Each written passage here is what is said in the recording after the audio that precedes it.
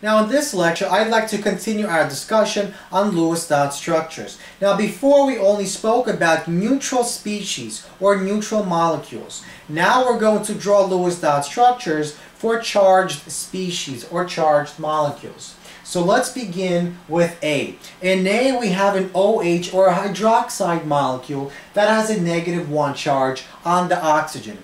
Now that -1 charge on the oxygen simply means that oxygen has one more electron than it does in its neutral state. In other words, in its neutral state, oxygen has 8 electrons and 8 protons. Now a charged -1 oxygen molecule has 8 protons, but now it has 9 electrons. So let's draw our electron configuration for oxygen. So 2 electrons go into the 1s, 2 electrons go into the 2s, and 5 electrons go into the 2p. Now H stays the same because H is neutral, and so we place 1 electron into our 1s orbital. So let's begin by first counting the total amount of valence electrons that we have. Remember, valence electrons are those electrons found in the outermost energy shell. For oxygen, that happens to be the N equals 2 shell. So 2 plus 5 equals 7, so 7 valence electrons for O, and we have 1 electron in the valence electron of 1s for H.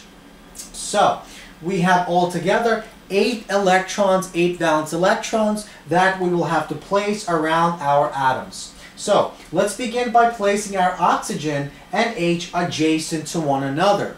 So we have 8 electrons. Let's begin by drawing a sigma or a covalent bond between oxygen and nitrogen. So once we draw this line, that basically means that 1 electron is being donated by H and 1 electron is being donated by O.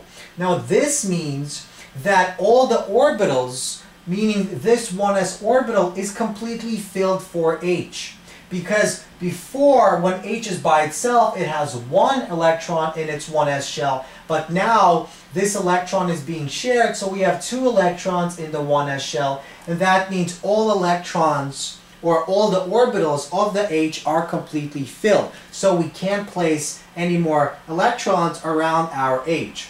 How about oxygen? Well, oxygen has more orbitals, right? When this orbital is filled, it has 3 more orbitals. So that means we can place the remaining 6 valence electrons into or around our oxygen.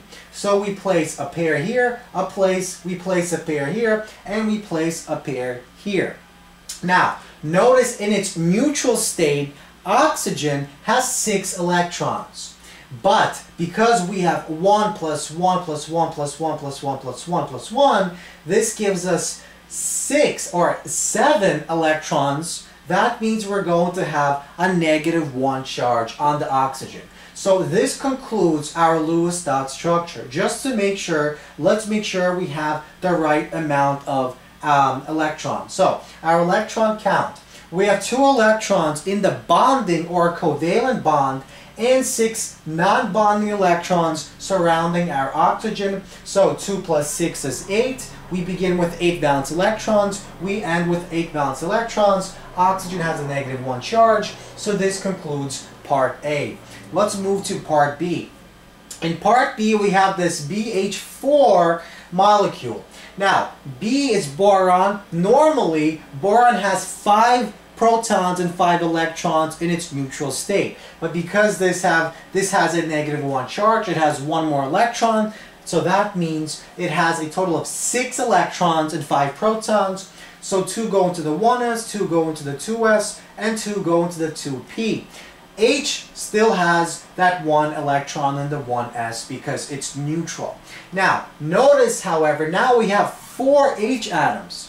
And that means when we're counting our valence electrons, we have not 1 electron from H, but 4 electrons from H. So 4 times 1, so we have 4 electrons coming from H, and 2 plus 2, 4 electrons coming from our boron. So altogether we have 8 valence electrons. So once again, we place our B in the middle, our central atom, and we place our H atoms around our B atom. So we begin by first creating sigma or covalent bonds. So we connect our B's and H's. And now we have 4 covalent bonds. So let's count how many electrons we have. So we begin with 8, and now we have 1, 2, 3, 4, 5, 6, 7, 8. So we have completely used up all our valence electrons.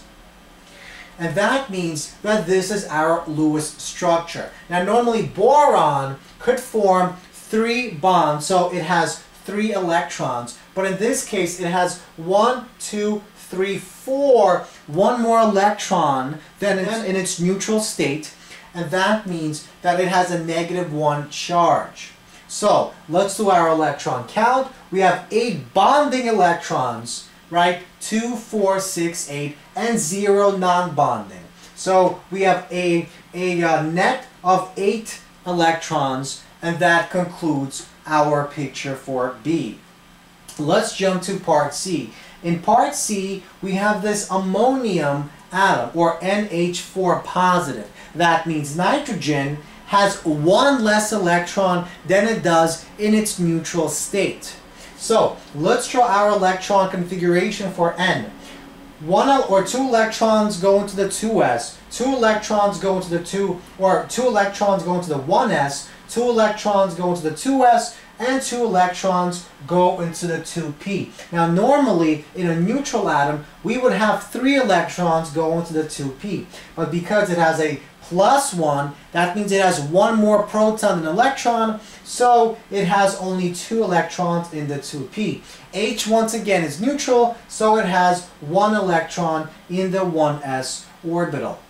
Once again we count our valence electrons. We have 2 and 2, so 4 electrons coming from N, and 1 times 4, so 8 valence electrons altogether. So once again, the same story. We draw out our N, that central atom in the middle. We draw our 4 H's around, and we connect our H's and N's. So notice we have 2, 4, 6, and 8. So we have a total of 8 valence electrons. So we have used up our valence electrons, and this must be the electron configuration for NH4. Notice that once again, N is used to having 5 electrons. Here it has 4 electrons, 1, 2, 3, 4, so it has a +1 charge on the N, and these H's are neutral, so a net charge of +1.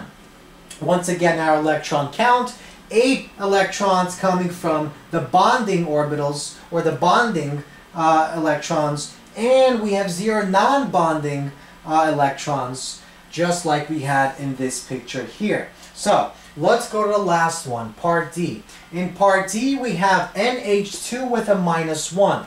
So right here we had a +1, and here we have a -1 on the N. That means it will have that means it will have 1 more electron than it does in its neutral state. So instead of having 3 electrons in its 2p, it's going to have 4 electrons in its 2p orbital. So 2 go into the 1s, 2 go into the 2s, and 4 go into the 2p. H is once again neutral. It has 1 electron in the 1s. So we have two H atoms. So 2 times 1, we have 2 electrons, valence electrons coming from H, and 2 plus 4, 6 electrons coming from N. So altogether, once again, we have 8 valence electrons. So once again, we begin our drawing by drawing N in the middle as the central atom and H's adjacent to it. So we connect our atoms, and now we are left with 4 valence electrons. Because we begin with 8 valence electrons, we use up 1, 2, 3, 4. 8 minus 4 is 4. And because these orbitals are filled, we are left with filling the N orbitals. So we basically put 2 here, we place 2 here, and we conclude our drawing because now we have 1, 2, 3, 4, 5, 6, 7, 8 valence electrons. We have 4 bonding and 4 non-bonding electrons. And because nitrogen is normally used to having 5 electrons, and in this case it has 1, 2, 3, 4, 5, 6, this N will have a -1 charge, since the H's have a neutral charge, an overall charge of -1 exists, and this is in fact the correct Lewis dot structure for NH2 -1.